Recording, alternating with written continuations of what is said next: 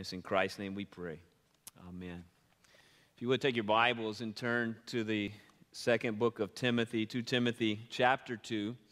If you'd like to use one of the Bibles in front of you, you'll find it in the back of the Bible on page 169.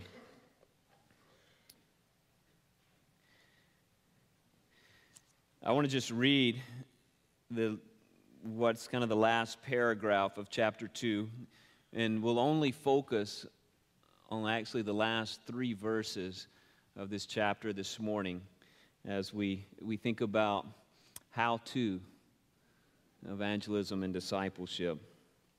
Let me start with verse 22, though. Paul tells young Pastor Timothy to flee youthful passions or youthful lusts and pursue righteousness, faith, love, and peace, along with those who call on the Lord from a pure heart. Have nothing to do with foolish, ignorant controversies.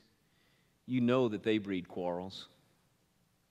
And the Lord's servant must not be quarrelsome, but kind to everyone,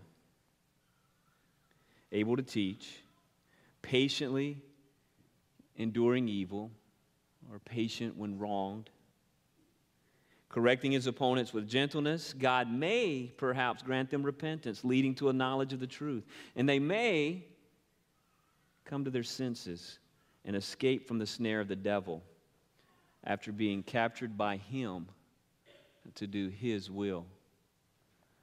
As I said, this is a how-to sermon, if you will, evangelism and discipleship. Or if you're a purist, we really should just say it's how-to discipleship. I mean, Jesus said, go and make disciples. Go there, therefore make disciples of all nations, baptizing them in the name of the Father, the Son, the Holy Spirit, and teaching them to observe or to obey all that I've commanded you. And as we looked at this chapter, in chapter 2, the whole chapter, especially the end, we're going to look at this disciple maker and what a disciple maker looks like, and kind of a how-to, again, if you will. And a good disciple maker, of course, is going to follow the Good Shepherd. And the Good Shepherd wins those who are yet to believe, and then he continues to win those who already believe with the same gospel. And so as we come to this second chapter of Timothy, it begins Paul telling Timothy that if you're going to be a good disciple maker, then you're going to be making disciples. A good discipler not only makes disciples, though, but his disciples make disciples, and it's passed on and on and on. And I mean, verse 2, it's a familiar verse to most of you. What you have heard from me, Paul says, in the presence of many witnesses, entrust to faithful men who will be able to teach others also. Paul to Timothy, to faithful men who then will entrust it to other faithful men until it continues and continues and continues to today, to where we get to be part of this same chain, the same process of passing this along.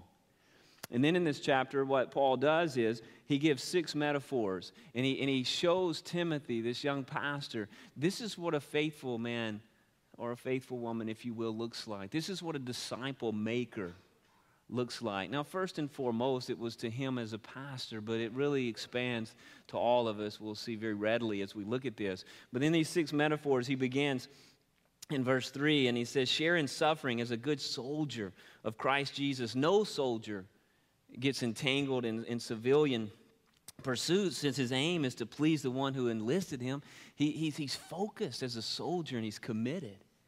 And then the second metaphor that he uses, he said he's a good discipler, a faithful one, is not just a soldier, but he's an athlete.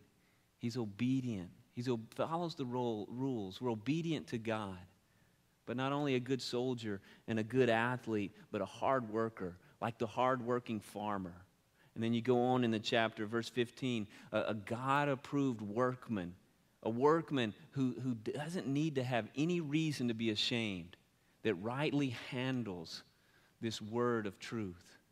So be a good soldier, be a good athlete, be a hard-working farmer, be a workman who has no need to be ashamed. The 5th metaphor, you find it towards the end of the chapter in the 20s, and it's this clean vessel, one who's been cleaned up and able to be used by God. But the one we're going to look at this morning will begin in verse 24. And it's the 6th metaphor, the 6th picture here, and it's this servant, the Lord's servant, or the Lord's bond slave, or it wouldn't even be wrong to have it translated the Lord's willing slave even here.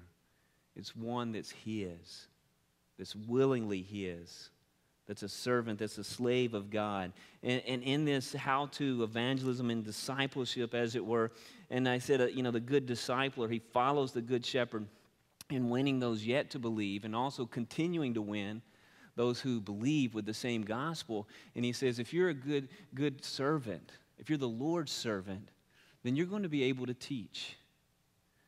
But in order to be able to teach, in order to be able to communicate truth in such a way that people can hear the truth and even accept the truth, and God can even and will even transform somebody through the truth, then there's a way to do that. You need to be able to teach. But if you're going to do that, he gets very practical here. Then you're not going to be quarrelsome, but you're going to be kind to everyone. If you're able to teach, that's first. If you're going to be able to teach and really communicate and people get the truth, you're going to be patient. Patient when wronged. Or patiently enduring evil is another good way to translate that. And then he says, or gentle. Correcting your opponent with gentleness. Being able to present the truth in love. And then God may perhaps grant repentance, leading to this knowledge of the truth. What I want to do is I want to look at each of these commands, if you will, that God says that we're to follow, that we're to be about, or maybe a better way to say that is descriptions of who we are if we're the Lord's servant. But what I want to start with is right at the end of this chapter, just this last phrase. Look at it with me, if you will. After being captured by Him to do His will. Who's he talking about? Captured by whom? Well, you put it in context, and they may come to their senses and escape from the snare of the devil after being captured by him to do his will.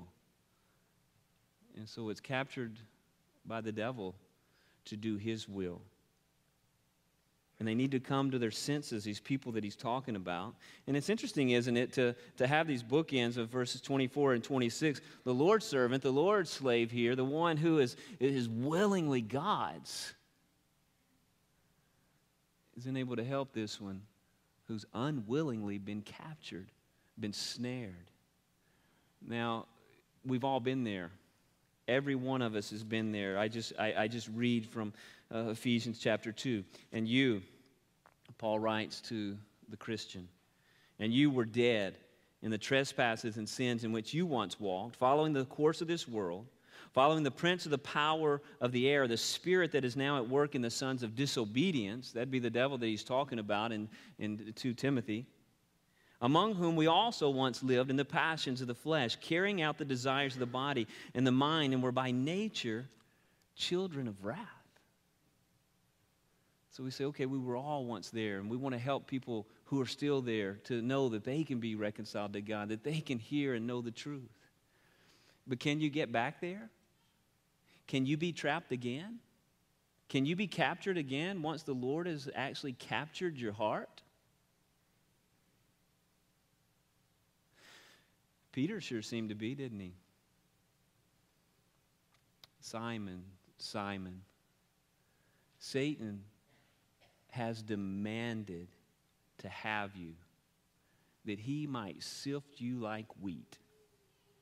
Remember Peter's response? This was right before Jesus went to the cross, of course.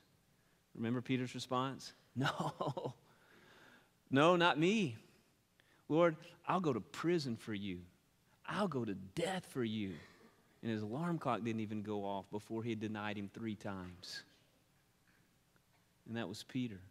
It's no wonder that Peter would later write, 1 Peter chapter 5, verse 8, if you want to look it up later, after he had denied Jesus and after he had come to repentance and after he had been literally restored by Jesus, then he would later write, be sober-minded, be watchful. Why? Because your adversary, the devil, he prowls around like a roaring lion, seeking whom he may devour. You know, the lion is sandy colored just like his environment, isn't he? And he does his hunting at night, and he's stealth. And even though he can run, they say about 35 miles an hour, this big 500-pound beast or so, he goes in short bursts, and he sneaks on his prey, and he grabs them, and he catches them unaware. And he goes for the weak ones in the flocks or the herds that he goes after. Paige was she grew up next door to a zookeeper. And so being next door to a zookeeper, she was able to see all these exotic animals in her neighborhood. And the zookeeper would bring them home at night, and they'd go and pet these animals. And so after we were married and had young children, we went back to the Memphis zoos where she was born in Memphis. And the zookeeper actually took us back behind big cat country. And so you're going back there, you know, and the lions and the tigers and the black panthers and all these incredible beasts. But when you're behind the scenes in big cat country, and there's, you know, the big enclosures, there's not as much between you and them as on the other side. I mean, there are the bars there, but you can see that they can easily get their paws through those bars. There's not any mesh and stuff like that. And so, you know, we're kind of, you know, sitting back. But it didn't take too long. We start just kind of getting comfortable back there. And we were watching this black panther. And it was a huge enclosure that it was in. And I'm holding Michaela. She must have just been able to walk. Or maybe she couldn't walk yet. I know she could stand, but I don't think she could walk yet. And she was just a little thing. And I'm holding her in my arms. And somebody pointed out, said, look, that black panther's stalking her. And sure enough, across the way, probably 30 yards away, this thing had crouched down. And it had focused on this little girl. And so we start watching this thing, and it's, I mean, it seemed like it was a long time. I don't know how long it was, but it seemed like a really long time. And it started making its way, and it would, you know, and it wouldn't even move. And then you'd kind of act like you weren't watching, and you'd see it move and get behind something. And it was just making its way over towards her. But what happened, it took so long that we just started in conversation and kind of forgot about it. And so I'm holding her. And as I'm holding her, and the bars are right there, at some point, I'm going to just let her down. And so I go to put her down, and as soon as I get down to the ground, boom, that panther comes, and we're all just, you know, and jumping back. And it comes, and it hits the bar, and it hits his head, and it comes through the bars, and it just, we're far enough back then that it doesn't do anything. But as I thought, well, first of all, I thought, I'm going to use that as an illustration one day, and I finally got to do that.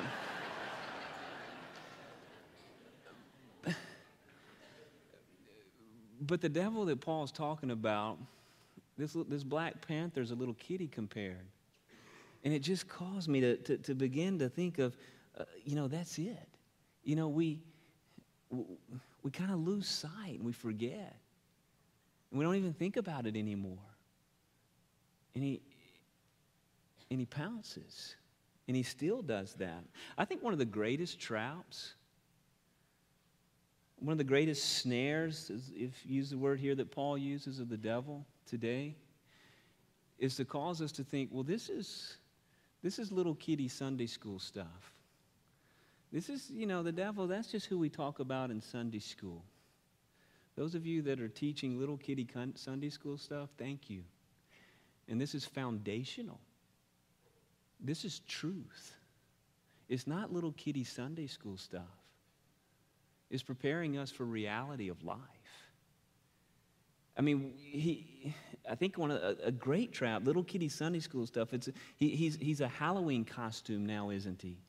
I mean, and it causes people to disbelieve, to not believe in the reality of what the Bible is saying here, to be ready, to be aware that it's true. What other kind of traps? I've just been thinking about these traps this week as I've been pondering this passage. And if you look up just a few verses, one of the great traps that is to just getting people to swerve a little bit from the truth. Verse 18, he talks about these people who have swerved from the truth, and the people he's speaking of in verse 17, I'll go back to 16, avoid irreverent babble, for it will lead people into more and more ungodliness, and their talk will spread like gangrene. I mean, these are strong words, aren't they? Among them are Hymenaeus and Philetus, who have, well, that doesn't sound that strong if you just start in verse 18. They've just kind of swerved a little bit from the truth. But remember, he said it spreads like gangrene. It's a disease. It destroys. It's poisonous. It's cancer. Now, what did they believe? Well, it seems they believed in Jesus. It seems they believed he died and rose from the dead. It seemed they believed even that Jesus was coming back to get them, but they swerved a little bit and saying, well, he's already come back. And Paul says, boy, that sure is upsetting the faith of some. But God's firm foundation stands. Bearing this seal, the Lord knows those who are his, and let everyone who names the name of the Lord depart from iniquity. And it's interesting, isn't it? He talks about swerving from the truth and how it spreads like gangrene, and then he goes straight into, but if you're his, you depart from iniquity, you depart from sin. Why? I've been doing this, I've been a pastor almost 27 years now. And invariably, when I have people that I'm counseling, that I'm talking to, and they're involved in something that's captured them, a sin. They're involved in something, whether from pornography to cheating to just whatever the sin may be, to just not treating someone like they should. It's almost always I can trace it back to a swerving from the truth and just moving away from this, and vice versa. And Paul puts them together here. It's why he tells Timothy, he charges him, chapter 1, verse 13, follow the pattern of sound words that you've heard from me, Timothy. Guard the good deposit that's been entrusted to you. That's why he said in chapter 2, verse 2 here, pass this on. Find faithful men to give this to, who'll give it to faithful men and keep it going. In verse 8, he just simply says, remember Jesus Christ. And in our passage today, he says, be able to teach in such a way that people can hear you, that God may perhaps grant them repentance leading to a knowledge of the truth. Another trap of the devil I was thinking about is just continuing to read on in chapter 3. Understand this, in the last days there will come difficult times. For people will be what? Lovers of self. People have been convinced today that self is the key. Even virtuous. What do I mean by that? How could being a lover of self be virtuous? I hear very often, just have faith. Have faith in what? Just as long as you have faith. What are they saying? They're saying, I have faith in me. That I believe the right thing. What's the right thing? Well, it's what I believe. And it just comes circular, and it's a faith in faith. It's a faith in self. It's a lover of self. Humble yourself before God. Money is the answer. People become lovers of money. Another trap to convince. People become proud and arrogant. I find the same thing that you do over and over, that the proud and the arrogant tends to always be someone else, doesn't it? The proud and the arrogant is somebody else. Example, I'll give you a few examples from just this week of talking to people. I could give plenty of examples of myself. I'll better serve to give it to somebody else. One person said, Gary, no one can know truth. No one can really know truth. It sounds humble enough, doesn't it? Nobody can know truth. Those of you who took Dr. Ott's class, what would you say that is? It's a self-refuting statement, isn't it? No one can know truth.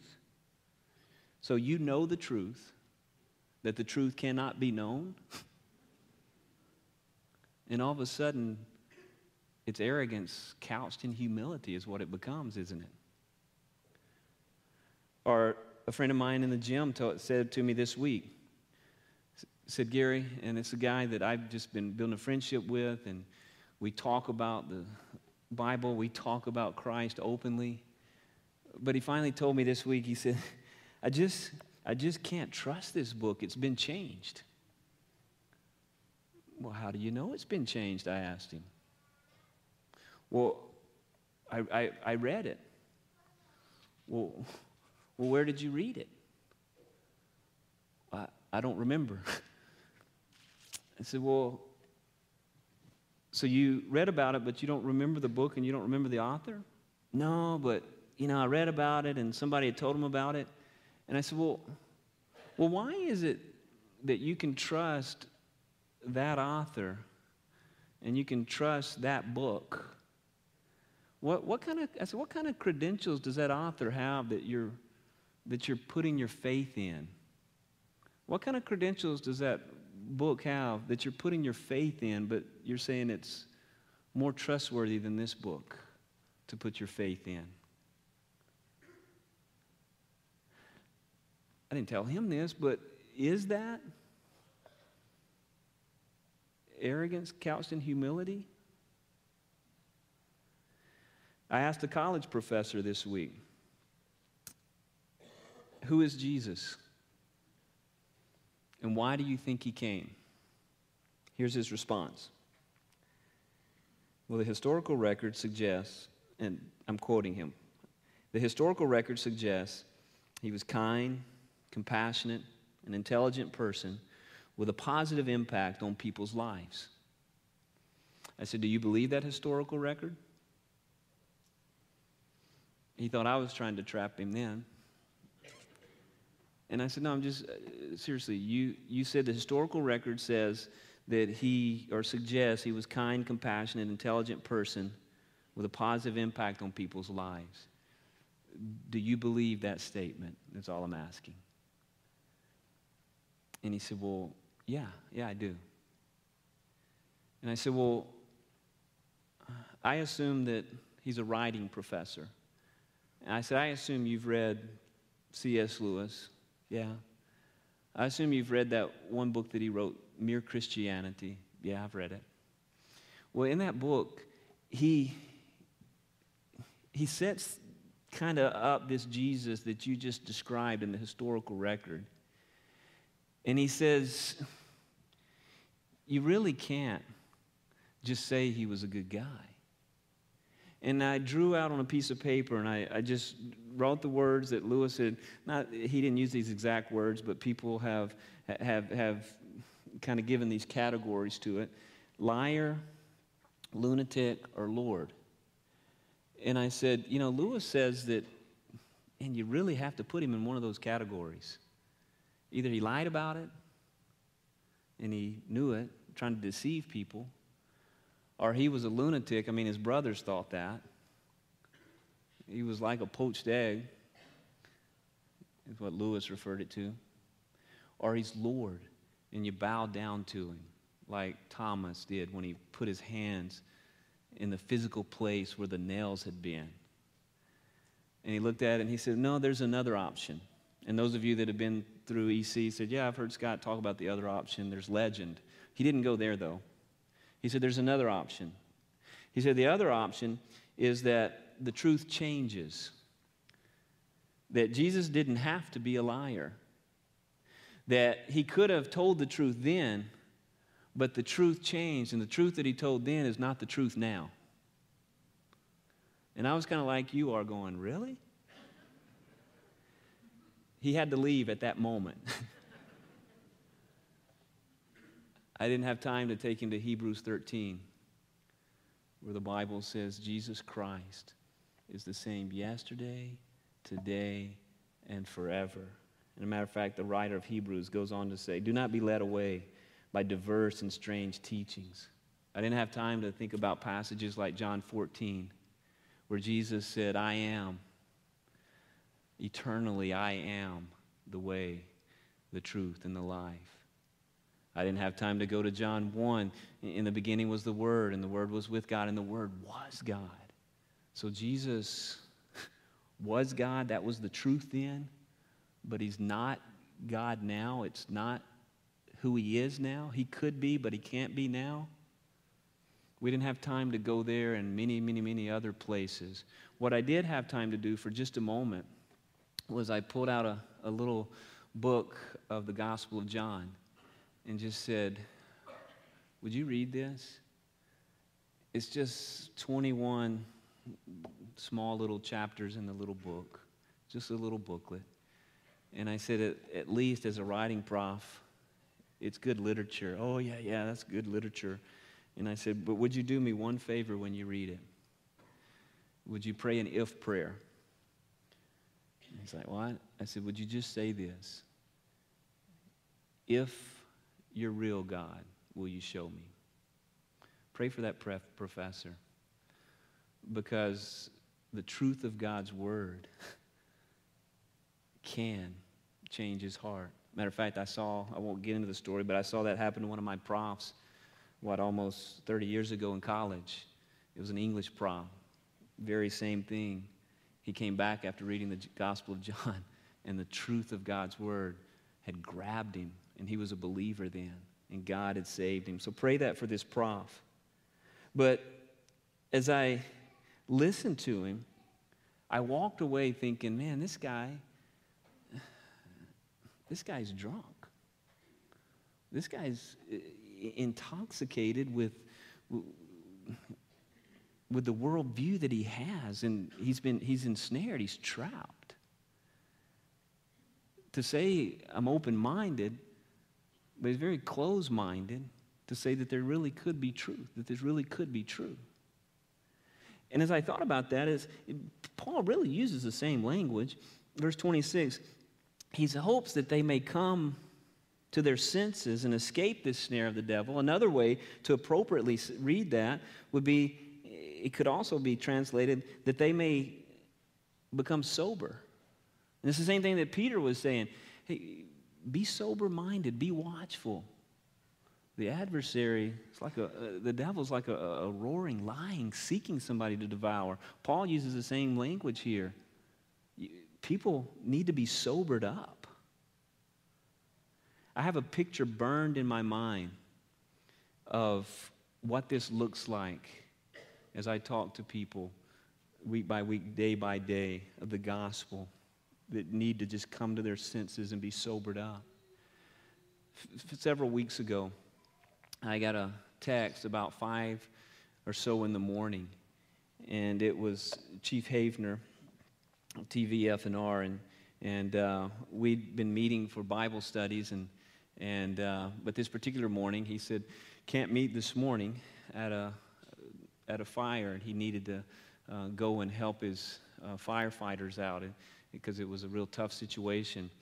Well, I think about a half hour later, I got another text, and he says, hey, if you're able, come on out to it.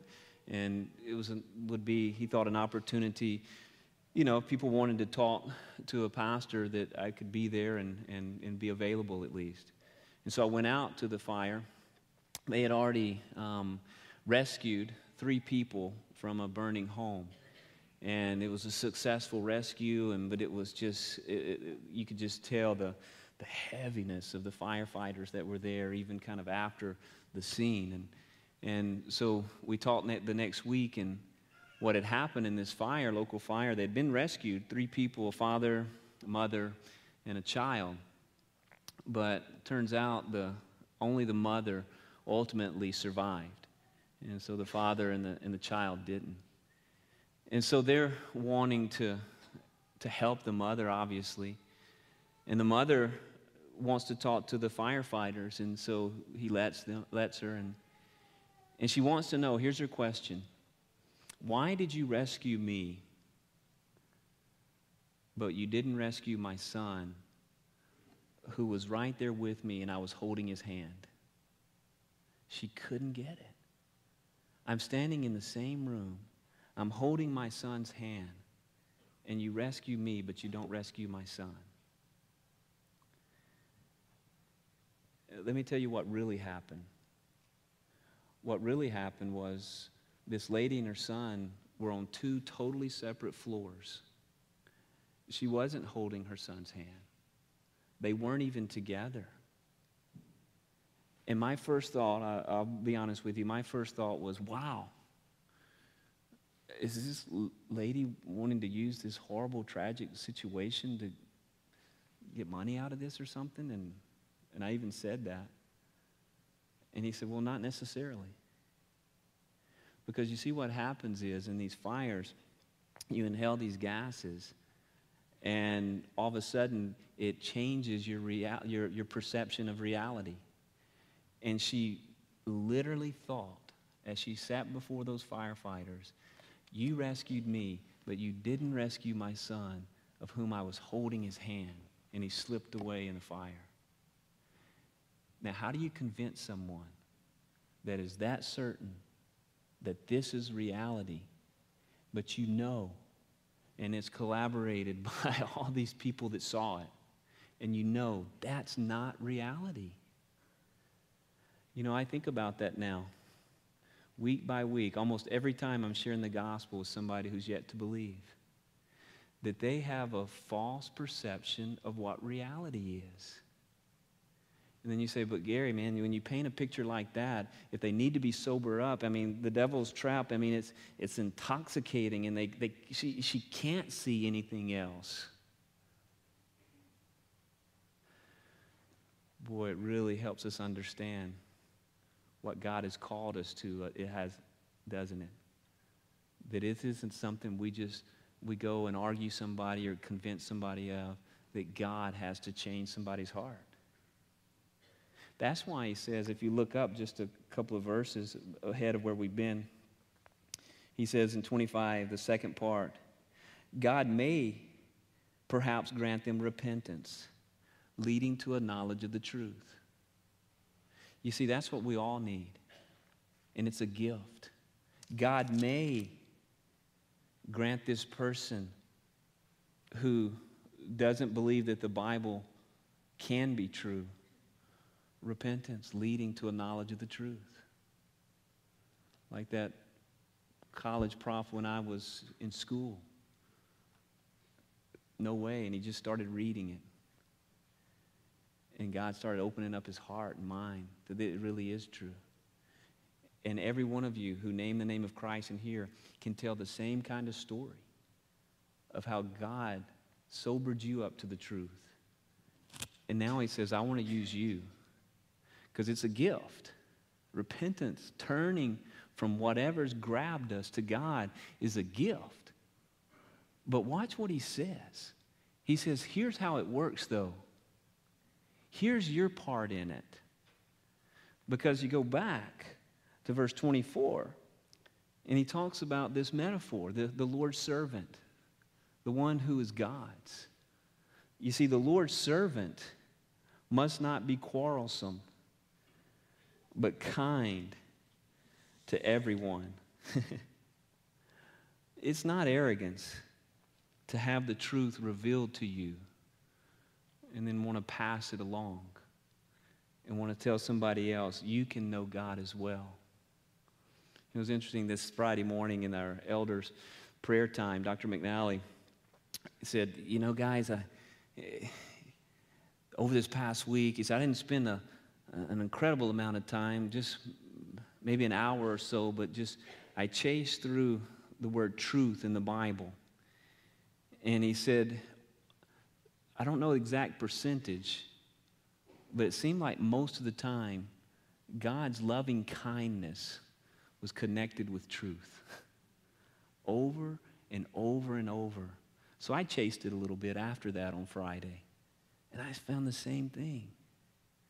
That God's loving kindness, the truth in love, Jesus himself, grace and truth, connected. He says, be kind. You're not going to have your family member, your professor, your friend do anything but debate you when you start a quarrel. Don't be quarrelsome. Just be kind. You're not selling anything. You've had the truth revealed to you. You have nothing to boast about. You've just been able to know Christ. You've been able to know the truth. Just tell about him. Just live for him. He goes on. This is one that's, for the last months, I would say, this phrase has just been grabbing me week by week. Patiently enduring evil. It's a compound word. On the one side, it means to endure or to bear up. And on the other side, it's under bad or wrong or evil. Thus, patiently enduring evil. Because I'm like you. I hear a lot of evil spoken, lived, watched. And I think, God, the only reason that Jesus isn't here yet is because you're patient, not willing that any should perish, but that people would come to what? This knowledge of the truth. Help me to patiently endure evil. Because I skipped over able to teach. Because I think that's the big umbrella here. We can't teach. We can't teach anybody, your kid, your family, a church, anybody, if you're not kind, if you're not patiently enduring evil, and if you're not gentle in correcting. It's not communicated. Because that's who Jesus is, and that's how he did it. Why do I say that's how he did it? Let me finish with this. John 1. The true light, which enlightens everyone, was coming into the world. He was in the world, and the world was made through him. Yet the world did not know him. Here's God become man, come into his very own, and they didn't even know him. He gets it. He understands. He came to his own, and his own people did not know him or did not receive him. But to all who did receive him, who believed in his name, he gave the right to become children of God. He knows what it was like to be rejected. He knew what it was going to be like to be rejected before he came. And then right before he went to the cross, he's praying. And in the end of John, you can look at any of the Gospels and really see this concept. But he says in John 12, really the middle of John, oh, my soul is troubled. But what shall I say? Father, save me from this hour? No, it was for this purpose. This is why I came. It was for this purpose I have come to this hour, Jesus said.